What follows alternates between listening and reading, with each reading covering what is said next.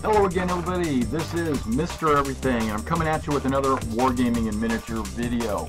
In this video, we're going to be talking about Black Powder and Hail Caesar and how they compare to existing games that I play, as well as another one of their game line called Bolt Action. I'm going to make an assumption that you are a miniature wargamer and you've come to find out what the deal is about Black Powder or Hail Caesar or both. What's up with Warlord Games, what's up with their miniature games, because you wouldn't have come to this video if you weren't interested in this time period or this era of formation units, units that are in blocks. You got multiple figures mounted on the same base, put into different formations, using sword and shield with bows or muskets and cannons. Okay, so I'm making an assumption that that's what kind of gamer you are. Now I'm also going to make an assumption that you might have played some other miniature games, and you're interested in knowing why these would be the good choice for you. Well, they might or might not be the good choice for you, but I'm going to go into that. Now I'm going to let you know that I've not played either one of these games. I've not played either one. I've just recently got these, a couple of weeks ago, got these. I've glanced through both of them, reading each of the chapters, not completely thoroughly, okay? I want you to understand that I've glanced through these rules, reading the topics that I wanted to read, and skimming over the other stuff. So I'm not 100% on either one of these games. So just know that. If I get something wrong, I blame you. No, I'm just kidding. If I get something wrong, obviously I'm stupid, okay? Or I didn't get to that part of the rules, or I made a mistake, okay? But so I'm going to talk about these in generalities and not in any specifics. So like, I'm not going to go over the rules of each one of these. Some rules, yes, but I'm not going to go over the specific rules in either one of these books. First of all, I don't know them all, and secondly, that's a topic of a boot camp. I have a boot camp out online right now called Bolt Action Boot Camp. It explains every single rule in Bolt Action. You should check that out. It's 12 videos. It's an excellent line. Got lots of raves and reviews about that line. Check it out. I will do a Bolt Action Black Powder, and I will do, no, Bolt Action, but a Black Powder Boot Camp, and I will do a Hail Caesar boot camp as well. We might call it something else like Hail Caesar, what do they call that? Training ground, whatever. But there's a Roman word for it. But either way, I'm going to do one for, but I probably won't because then people won't know what I'm talking about. So I'll probably do a boot camp for each of these as well, just to let everyone know the rules. So think of these as kind of a first impression, comparison, open boxing, whatever you want to call it, okay? All right. So now you're asking yourself, Mr. Everything, why do you have Black Powder and Hail Caesar in front of you? Why aren't you talking about just Black Powder or just Hail Caesar? Well, both of these games are so similar. They are almost exactly the same game that cover, and you can even kind of see based on the way the books are laid out. These books are almost exactly the same rules, just different time periods. This one covers the no armor or very little armor and bayonets on muskets that you have to ramrod and load, and maybe some rifles. Zulus had the cartridge rifles and things like that. Islawana and all that. Dwarf's Drift. But in Hail Caesar, you're talking about all of the armor, sword, shield, bow, spear era. So this has like ballistas and catapults and formations of guys in armor with swords and shields, and this has guys with muskets laying down fire, from woodline or whatever. That's Black Powder. So there is a game that goes in between these two eras, because that's a big gap between the Middle Ages with Agincourt and all that up to the early Black Powder, even the American War of Independence, American Revolution, Napoleonics. Okay, there's a era in between there, And that game is called Pike and Shot.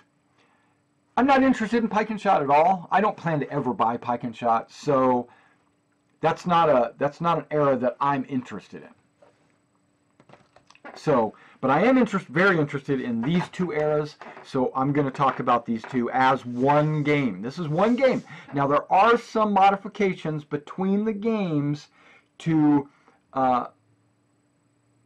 emphasize strategies and tactics from each of these time periods, but basically, it's the same game mechanics. If you learn how to play Black Powder, in 5 minutes, you could be playing Hail Caesar, and vice versa. If you know how to play Hail Caesar, you also know how to play Black Powder. The die rolling conventions are the same. A lot of the modifiers are the same. Almost everything's the same. There's just some differences. Like, yeah, we'll get into that. Like movement ranges is the biggest difference, and we'll get into that in a moment. Okay, so now when it comes to scale, you can play either one of these games in any scale. So if you've got 15mm miniatures, use them. If you've got 54mm miniatures, use them. If you've got 28mm miniatures, that's what everybody else is playing this game in. That's what Warlord produces for these games. Victrix, Perry Miniatures, Old Glory, Warlord, Italary, Hat, the Soldier Company. There's a bunch of companies out there making 28mm miniatures in various levels of assembly required. Some don't need any assembly required. You just cut them off the sprue and paint them. Some you need to glue arms on. Some you need to glue heads and arms and weapons and shields. It just depends on what you like to do. Some of them are like if you get the ones that you need to glue together, then you can put them in different poses and things like that. So pick and choose how you want to do it. Okay, let's compare scales. Now, when I'm comparing a scale, I'm not comparing it against each other. Remember, it's pretty much the same game. And I'm not really talking about the scale of the miniature itself. I'm talking about the scale on the table. I play a game out there called Napoleon's Battles. When was the last time I played? Probably a year ago. But Napoleon's Battles is an awesome game simulating large-scale battles in the Napoleonic period. It's fun. It's got its own set of rules. It's got its own advantages and disadvantages. It doesn't take a huge amount of space to play Waterloo. You can play Waterloo in 15mm on a 5x9. 5 foot by 9 foot table. That's a ping pong table. I think they did that intentionally. Okay. Most people don't have a ping pong table. Guys out there, most people don't have that. So you have to play most of your games on a 4x8. And that's if you've got a room big enough to support a 4x8. Not everybody does. Some people have to go to game stores. Like I go to a game store and I play. What kind of tables do they have there? 4x6s. Why? That way they can have multiple tables in their game room. If they had 4x8s, they would have to have less tables, less people playing. They'd rather have 4x6s. Now, of course, I could push a couple of these 4x6s together and get a 6x8. Or I could put 3 together and get a 6x12. But then I'm taking up 3 of the tables. At home, I've got a 5x9, but can I really play on it? I'm on the ping pong table right now. Can I roll this out and play on it? Yes, but it would be tight. You know?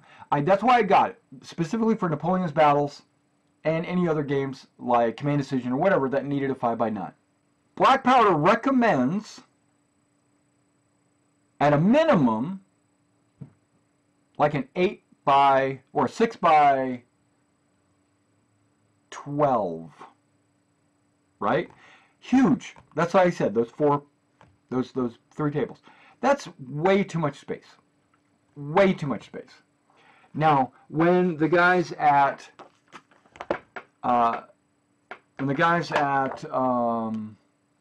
River Horse put out this book called Rebellion, which is for the American War of Independence, which is one of the eras that I'm going to be playing, they said, that's ridiculous. Play on a 4x8. Okay, so, having said that, why do you need such a large table? Well, this is the problem that I have with this game. I don't know. I've not played it, so I don't know exactly the mechanics behind it, but you make a command roll to move. You could technically, if you roll good enough, and it's really not that hard to roll good enough, because you get these easy numbers and you have to beat them, and if you beat them well enough, which is pretty easy actually, I've noticed, you get 3 moves. Okay, I'm okay with that. I'm okay with getting 0 moves, 1 move, 2 moves, or 3 moves. Okay, that's fine. That's a great mechanic. I love it. And I'll get into the mechanics here in just a second, but you could potentially have 3 moves is what I'm saying. In this game versus this game gives a 6-inch move, and this game gives a 12-inch move. That's with infantry in formation. 12-inch move, 6-inch move. Okay. You take that 12 inches and you get 3 of them, you're moving 36 inches with a movement. On a 4-foot wide table, you just went 3 feet across a 4-foot wide table in one move. And most likely, you didn't start on the edge. Most likely, you started a good 6 inches in. So now, if, hypothetically, there was no terrain in the way, there was no obstacles to turn, you just did a straight beeline, you would be 6 inches away from their side of the table in one turn. I'll tell you right now, I do not like that rule. I don't like it. I love the fact that you can get 1, 2, or 3 moves. No problem. Love that. 12 inches is too much of a movement. Too much. Okay? Let's jump over here to Hail Caesar. 6 inches. 6-inch move, and I could technically get 3 moves, so that's only 18 inches. That's only 1.5 feet. Much more in line with any game that I've ever played. Okay, I think 18-inch movement for infantry on the occasional 3 move. If I get 2 moves, I get 12 inches. 12 inches is a reasonable amount of movement. Now, I'm basing this on, let's say, I don't know, Warhammer Fantasy. Just using that as an example.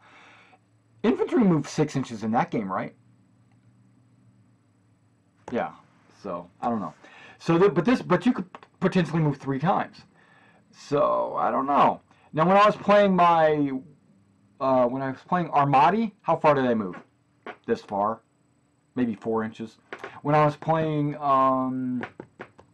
Field of Glory, how far did I move? Maybe this far, like 6 to 9 inches for a turn, right? So I might tweak this down to half moves, like 3 inches at a time, or the reason why I say that is if I move, let's say it's my turn, and I take my army and I go, hey, all my guys are in close combat, all in one turn. You know, they just go straight from where they're at to charging into close combat. There's no maneuvering. There's no, you know, I see one of your guys is starting to try to get on my flank. Maybe I need to turn some of my guys to go over there and meet that. Or maybe I need to maneuver around this river or go to this bridge that's on the left side of the table, or none of that. When you move too fast, you're in combat the first turn, and there's no reacting, no strategy, no tactics, none of that. So if you slow it down a little bit, and you can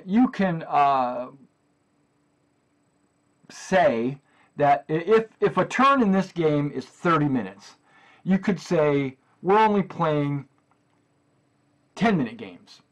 So instead of 6 inches, you only move 2 inches per move.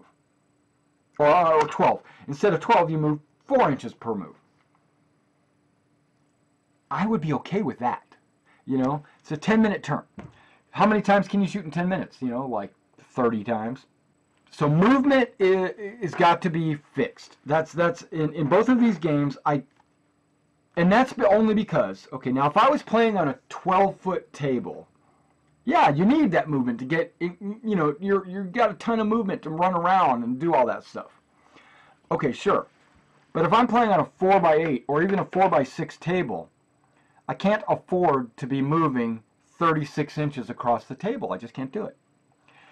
Okay, so I'm going to tweak the movement for my gaming club, and I'm going to let them know, hey, since we're playing a 4x8 table, you know, we're going to have to adjust the movement ranges and the weapon ranges to accommodate like a smaller scale table. So you got to make some adjustments. Bolt Action. Bolt Action is a successful World War II game by the same company, but it is a man-to-man game. Okay, these are not man-to-man. So these actually take up less space than they would if you had a bunch of individual figures up. So let's take a company in Black Powder. Let's say it's 24 figures. There's not a company in the American War of Independence, whatever, that's 24 men. It's usually 100. So you could assume that those 24 figures, 16 figures, 30 figures, whatever you're using, can represent more people or more men than the number of figures. Like each figure would represent 4 guys or 5 guys or whatever. That's not super important. But if I was to take, let's say, 24 figures, and let's say those 24 figures represented 100 guys, if I put 100 Bolt Action figures on the table, it would take up, you know, 10 by 10 inches. That'd be 100 guys, because they're 1-inch squares. So you got 10 inches by 10 inches. That's 100 guys. In Bolt Action, in Black Powder, it doesn't take up that much space. It only takes up a space about 6 by 4, maybe a 4 by 6 area. So what they're trying to represent is that 4 by 6 area equates to about a 10 by 10 inch area. Okay, so having said that, you would think that these muskets would shoot about half the distance of a Bolt Action M1 Garand. You would think that a Brown Bess would shoot half the range, maybe even less, of an M1 Garand. 3 times as far. In this game, they shoot all the way across the table. I mean, I'm exaggerating, of course, but they shoot much further. Cannons shoot all the way across the table, which they should, I would think, but yeah, it's just too, the scale ranges are off. Just playing Black Powder with Black Powder and not comparing it to any other game or scale, it works great. It's a great system. It's just that when I use a smaller table, I want to have smaller ranges, and I want to have smaller movement ranges. If I had a Black Powder weapon that shot 24 inches, I'm okay with that. That's the same as a M1 in Bolt Action. I'm okay with that. If it only shot 12 inches, like in my other game, British Grenadier, it shoots 12 inches. That's even better.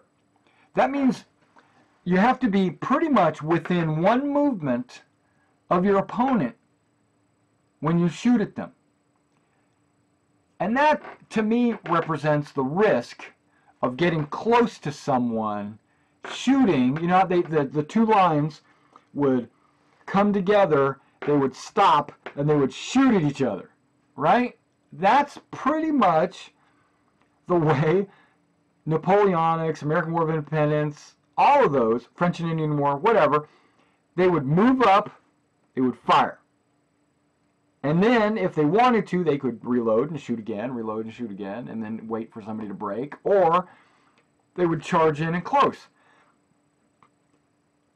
You, as a soldier in that era, would not get a bunch of shots in before they closed, because they would just barely be in range. When they would be in range, you would shoot, and then they would make contact before you would have a chance to reload. So, in my games, I'm going to reduce the weapon ranges to equal movement ranges. I don't like having the muskets shoot like, well, in this game right now, they do, because you can shoot like, let's check. Okay, rifled muskets, 24 inches. Smooth bore muskets, 18 inches. That's okay if you leave movement at 12 inches. That's okay. But if I reduce the movement to 6 inches, then I'm going to have to also have these movements, or these ranges. So if I make the smoothbore musket shoot 9 inches, that'd be good. And then rifled muskets could shoot 12 inches. That's more in line with British Grenadier, and I actually like that a lot better. In Hail Caesar, I think they've got it right. Okay, I think they got it right, because you still have the command roll, gives you the potential of 1, 2, or 3 moves, but now your moves are only 6 inches. So you could move up to 18 inches, great. Bows are not, or, you know, because swords, how far do they shoot? You know, bows, let's see, here we go. You have less ranges to deal with. Bows, they shoot 18 inches. That's way too far. That is, okay, so they didn't get movement, they didn't get the ranges right either. Okay, a javelin, 6 inches. A bow, 18 inches. That would probably be more accurate if movement was like black powder, in my opinion. I think these numbers maybe even need to be halved.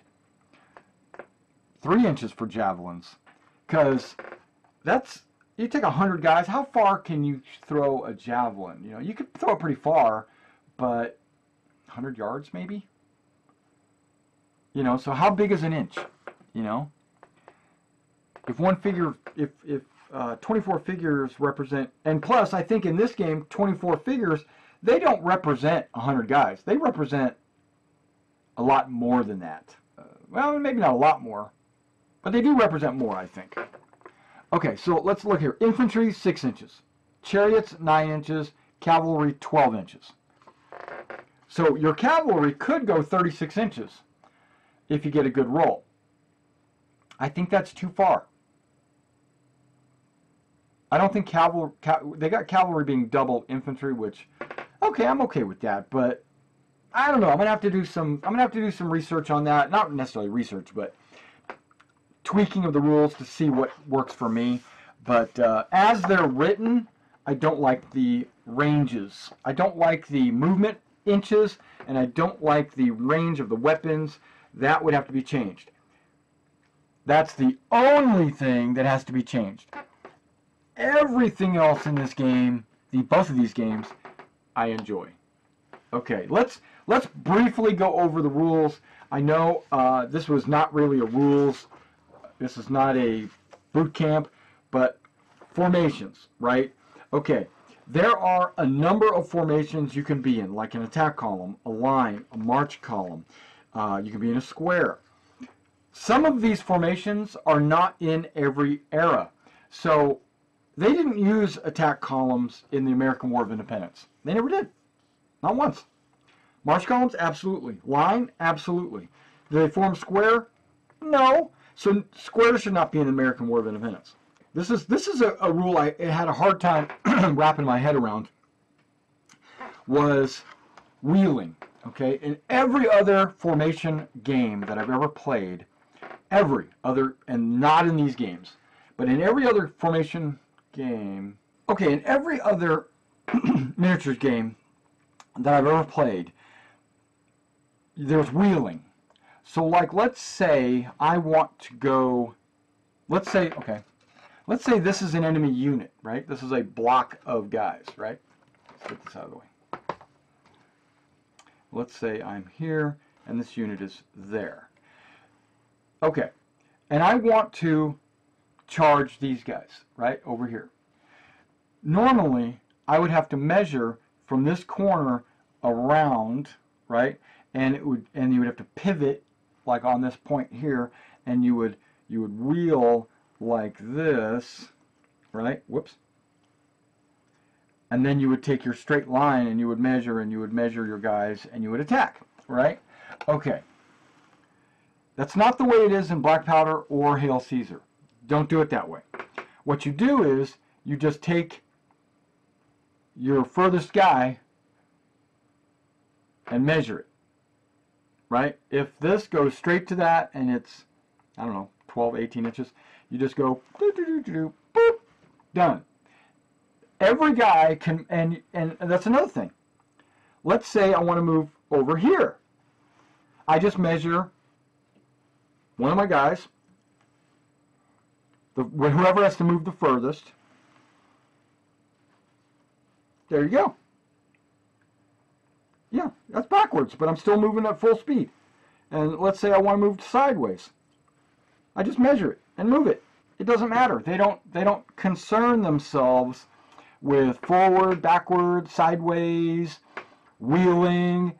None of that's in the game. None of that. You just measure and move. And if you move 3 times, you move 3 times sideways. I don't know if I like that rule. I like the fact that it's simple. It gets the figures moving, but I could dig it if it was echeloning forward, like you're moving like this. I'm okay with that. You know, I'm also okay with a little bit of this going on. You know, I'm okay with that as well, as long as it's forward movement. Once you start going sideways and backwards, I don't know, other games have kind of corrupted me and made me think that you shouldn't be able to do that. But how hard is it just to turn the guys around, walk back, and turn around? It would be fairly easy at this scale. This is supposed to be a small group of guys and not, it is a massive group of guys, like 100 guys. But it's not supposed to be like Napoleon's battles where you've got regiments working together and battalions working together. This is just one little group of guys. So that's what they're trying to say. They're trying to say this is just a smaller, one little group of guys that they work together as a team. They're all shoulder to shoulder. They're not like operating like this in a stand. You know, like in Napoleon's battles, it represents 6 bases in a regiment, but they all are base to base, even though in reality they're separated. And there's cannons in and stuff like that. So it's okay to move sideways and backwards, but I don't know if I dig that rule. I'm gonna have to. We're gonna try it a few times and see if it works out pretty cool. Because most people aren't gonna be moving backwards, and you can wheel and turn and all that stuff with no effort at all. So no movement penalties or anything. If I was to institute a sideways or wheeling in black powder, like if I came up with some kind of way to make that happen, then maybe that 12-inch movement would be okay, because then now they're not flying across the table, because you've got terrain and stuff that they have to wheel around and get around. But as of right now, you just measure the distance and move, and that's a little bit too easy. That's one rule that I couldn't wrap my head around for a while, was the wheeling of troops. There's no need to wheel. Now when you change formation, what you do is you're supposed to have a leader figure, okay? Obviously, there's a leader right there. But he's supposed to be closer to the center, so technically this unit should be like that. Okay.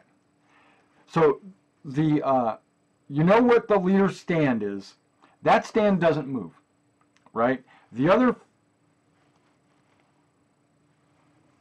figures adjust to that stand. Okay. Now, this is something I don't know if I agree with, but they're saying because it's not a big unit, it's just a small little unit, and they can shuffle and adjust easier. When you change formation, you pull these guys, you face this guy the way you want to face him. Okay, I want to face him this way. Then you put your guys there. Change formation. So basically you change formation facing in any direction. So let's say I want to change from the march column into the phalanx. Pull the guys off. Change this guy's facing. Put my guys in phalanx. Done. That's a formation change. And I'm okay with that. That rule I'm okay with. You didn't move anywhere, you just changed formation. And I think changing formation eats up one of your 3 movements. Okay, let's talk about combat a little bit. Combat in both of these games works exactly the same. You have a stat called morale, and you're saying, well, okay, cool, that's morale, like for running and stuff. But it's not. It's how much damage you can take. It's weird. You have a, let's say, but you can think of it as a saving throw if you want, like from Warhammer, or from some other games there's a saving throw. In Bolt Action, they reverse it. It's the exact same roll, but they reverse it. So, like, let's say, I'm going to compare it to Bolt Action. I take a shot at an enemy. I hit them, right? Okay. If I hit them, I roll another die, and based on his morale level, I'll determine as a shooter if I've done any damage. So, like, if he's a regular troop, I have to roll a 4 or better. If he's a veteran, I have to roll a 5 or better. So, I roll some more dice, and that's if I kill him or not. Okay. In Black Powder and Caesar, it's done a little bit different. You shoot, you hit. Okay, for every hit you get, or you attack, you melee, you hit, for every hit you get, now the guy that gets hit rolls his dice, and he's trying to roll his... Okay, so I just pulled out Freeman's Farm so I could get the numbers right, but let's say you're firing at Dearborn's Light Infantry and you cause some hits. He's got a morale of 4. He rolls a 4 or better to make a save, basically. It's a save. Now, why are you saying a morale? Why is it not called armor or just save? Well, what they're trying to imply here is people are still dying. You don't save versus death. That's not what you're doing. People are dying, but your unit doesn't take any ill effects from it because they got a good morale. The higher the morale, you can lose a bunch of guys and they can still fight. You know, remember, there's hundreds of guys there. You don't actually lose a figure. So a figure doesn't represent one guy. He's right. He alone might represent 20 guys. So that morale is saying, do I lose combat effectiveness? Am I starting to panic? Because I am losing those casualties. Because every hit you can think of, every hit is a bunch of casualties. You just don't get to see them. There's not any figures taken off. And then based on those hits, you make morales to see if that hit actually takes hold. If it takes hold, then you mark the unit with a hit. Okay? You can put a little casualty cap on these guys. You can put a die behind them. They even have casualty figures. You can lay them down. Okay. Do I pull a figure off the bases? No. Does the formation change? No. I don't pull guys off like in other games where you have individually mounted miniatures and you pull them off. No, you don't have to do that. You just mark how many morale points they've taken, right? And when they reach a certain morale point, and in this game they call it stamina, and in this game I think they call it, nope, they call it stamina as well. Okay, so stamina is how many hits you can take before you have to start making a actual morale check to see if your guys run and split or fall back or do something crazy. Okay, so I like that. I like the fact that you don't ever pull any figures off. People are dying, but is the unit being affected by it? It's kind of, if you think of it, it's kind of like pin in Bolt Action. Those hits represent casualties, but they're not really casualties. There are people that have died that have affected, like, oh no, Fritz is dead. You know, it's one of those. It's not a physical damage, even though it is. You see, there's guys dying inside the formation, but the unit might not care, or they might, because they're so fanatical, they might fight on because, you know, just because they lost a few guys doesn't mean they're going to stop fighting. They keep going, right? The good leadership. There is something in the game that I really like. It's called pinning. It's not pin like in Bolt Action. It's you're pinning a unit. Usually, and this works with both games, and the ranges are the same to pin in both games, and I think that is not right. I think the ranges should either be different or the movement ranges need to be the same, because the way the game is worded is, if I get within 12 inches of another unit, if another unit is within my front, within 12 inches, that unit is pinned. It can't turn or run or move or whatever. It can only go straight forward. So once you get pinned, you can shoot, of course, and you can go straight forward. I might be getting this wrong, but that's pretty much what it is. So when you move up and you get close enough, this unit starts to say, hey, wait, there's guys like right to our front, and they're getting ready to charge us. Let's shoot them, or let's charge them, or whatever. Let's countercharge. So it's not if you're far enough away, then of course this unit can do whatever it wants to do. But once you get up close enough, you're considered pinned. Okay. In both Black Powder and Hail Caesar, that range is 12 inches. If these guys move 12 inches per move, but these guys only move 6 inches, then their pin shouldn't be 12 inches, I don't think. But I do think that if I decide to half the ranges of everything in Black Powder, which I think I'm going to do, if I make their move 6 inches, and their move is already 6 inches, I think I'm going to also half the pins to everything to 6 inches. So because that's basically saying these guys are all within one move of me, I better prepare for a charge. You know, we can't just be doing our own thing. We can't be turning sideways because they might come in on us or something like that. Yeah, I think that's what I'm gonna do, is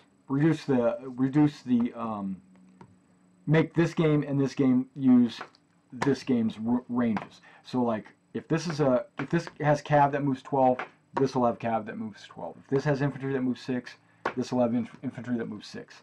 Because Hail Caesar can be played on a 4x6 table, because everything's halved. So I think that's what I'm going to do. Okay, so that's the pinning rule. I like that. I like that pinning rule. I like the formation changing and the wheeling.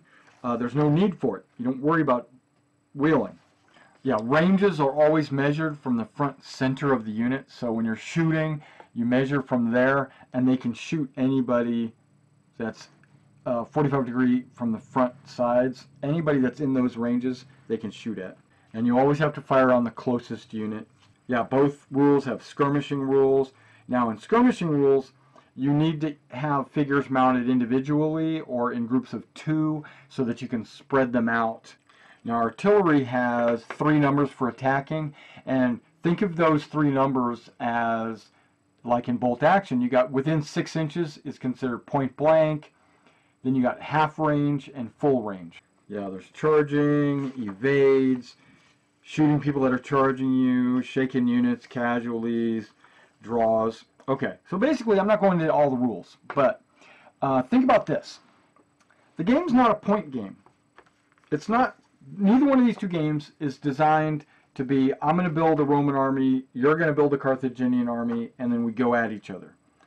It's not specifically supposed to be like that. They do have a section where they talk about points, but it's weird. It's like you build your unit. So like let's say you've got infantry, right? And you want to give them, this is like base infantry. You got like, this is what all, and it's 36 points. That's an infantry unit. Now, do you want to give them, you want to give them some shooting up to, it costs 1 point for 12 inch, 2 points for 18 inch, 3 points for 24 inch. What the hell? I could just build my own army to be a totally fantasy army, you know? I totally design my troops. And then I look at cavalry and they say, okay, do they have like a movement range of 18 or 24? Or it's 4 points per pip of their morale and their stamina? No. Okay, so what they're trying to say here is They built the scenarios. They built an army in the game. They say, okay, this is the Battle of Freeman's Farm, and these are the units in Freeman's Farm. How did we design that? How do we balance that? Well, we use a point system to kind of get an idea of how many point values each of the units would be. That's not me. I'm not a point value guy. I hate point values. I think point values, I'm a scenario guy. If there was supposed to be Dearborn's Light Infantry at Freeman's Farm, I'm going to put Dearborn's Light Infantry at Freeman's Farm. I don't care what the points are. So these games, neither one of these games is really point driven. They are scenario driven. They have a number of books for scenarios and campaigns, but I think they also have army lists. So I don't have those army lists. Like I said, I was getting those army lists in because sometimes you just have to play a battle with a friend. You don't want to play a scenario. You just want to build an army and go at it. Do they both have a bunch of scenarios in the books? Yes. This one has 7 scenarios. This one also has 7 scenarios. Each scenario in the book represents a different era of the book because, you know, these books cover a large time period. American War of Independence, the Peninsula War, I think Crimea, Civil War, Zulu War, the Sudan. Then over here you got Egypt and the Hittites, Spartans and the Athenians, Romans and the Britons, Persians and Syria, Huns and Romans later on. Then you got Norse and Anglo-Saxons. Then over here you got Jerusalem against Damascus in the Second Crusade. So yeah, so you've got a bunch of scenarios included. These books are well put together, tons of pictures, tons of charts. Now, if I was to give these books a rating, I'm not going to give them a 10. I give the quality of the books a 10. I do give the quality of the books a 10. I give the rule mechanics an 8 probably, an 8 or a 9. And the only reason why I'm giving them an 8 or a 9 and not a 10 is because of the scale, the ranges, movement ranges, and the weapon ranges. That's really the only thing that bugs me about these games, is the scale. And that's an easy fix. I can just change it. All right, so now look forward in the future. I'm going to do a Black Powder boot camp and a Hail Caesar boot camp, and hopefully I'll go over each of the rules and maybe implement some of my own changes. I'd like to play a game of this.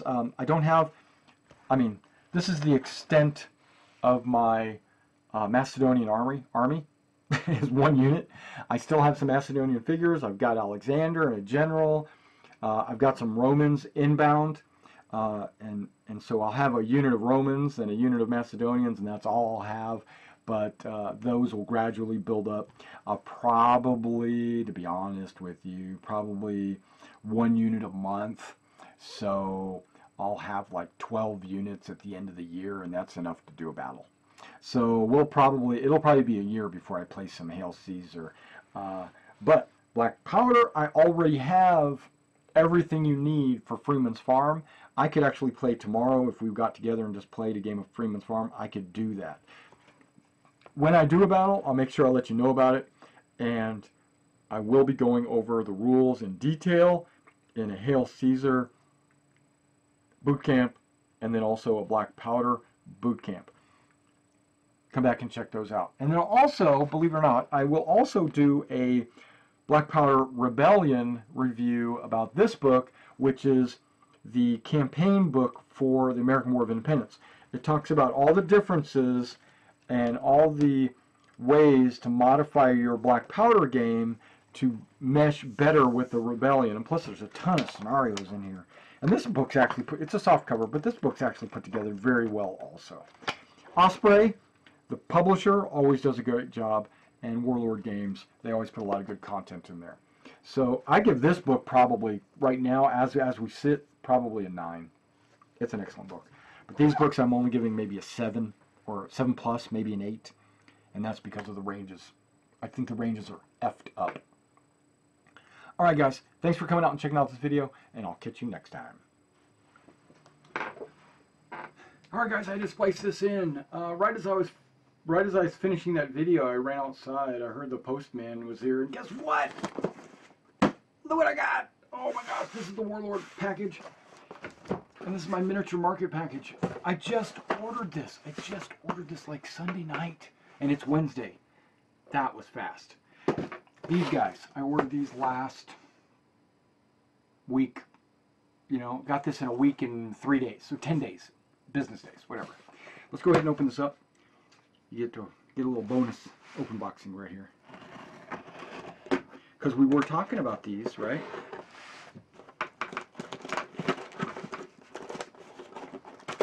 Yeah. I notice that Warlord doesn't use really strong boxes. These boxes are like, I don't know, substandard cardboard, but who cares, right? I'm not buying the box.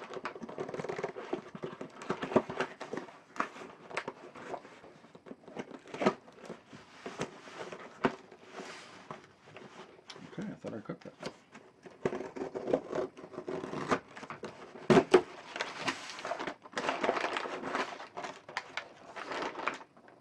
There they are, my Romans.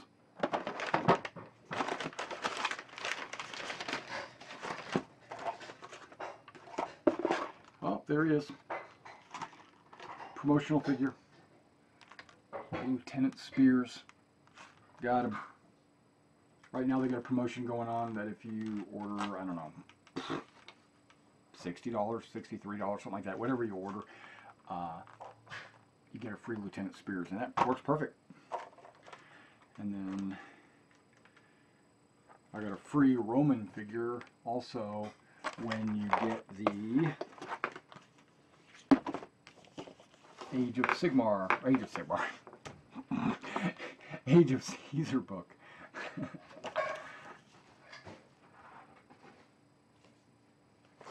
Yeah. What are you getting this? It's kind of a thinner, it's a thinner book, but it's also only 20 bucks. Some units, some scenarios, scenario 2. How many scenarios you get on this thing? Let's go to the last scenario and see what it's called. Scenario 5, so there's 5 scenarios in there. And then this is the army list, and we were talking about points and how I'm not really a point person, but just because I'm not a point person doesn't mean I don't need an army list, because that helps me, first of all, it helps me build a figure collection. It also lets me know like what types of units should be in what types of armies. And just look at the list of all the armies that are in the back right there. All those armies are in this book. From Egypt, Nubians, Sumerians, Babylonians, Arabs, Canaanites. Okay, that's all. Ooh, yuck. Let's get past all that. Let's get to Assyrians,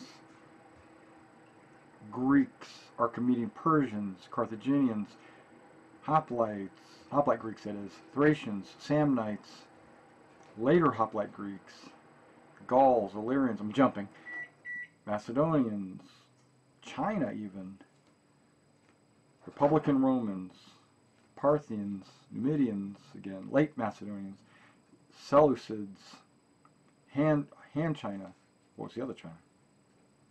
Kin China, okay.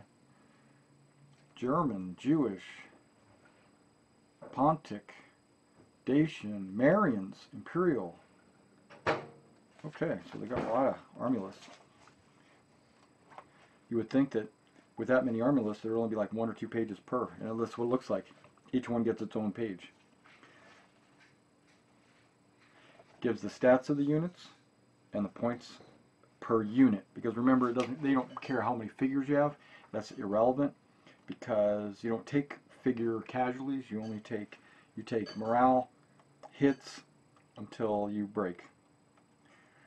So That's pretty cool. It's mostly just text, and there's some pictures towards the back because they're trying to cram all these army lists into one book. Okay, that's cool. All right, now this should have maybe a bolt action figure. I think an anti-tank gun. But more importantly, I'm playing D&D tonight.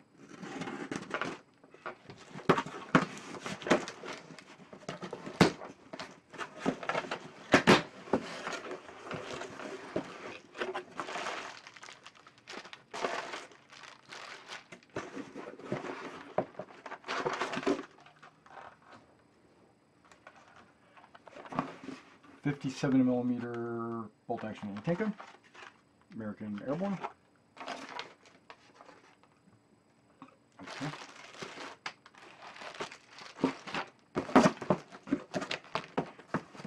That's one thing about Miniature Market, man. They make sure your stuff's taken care of.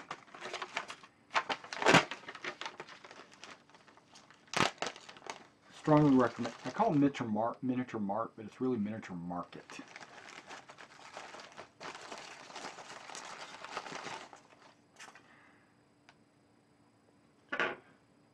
Bullet. What else?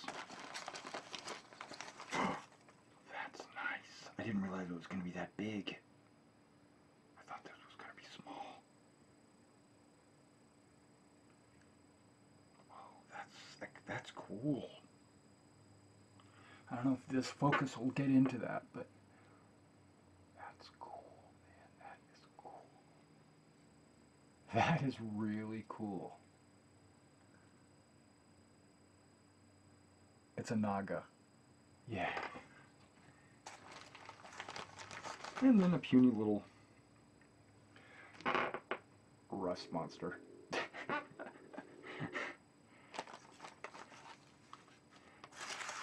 Alright guys, so thanks for coming on and checking this out, and I'll see you next time.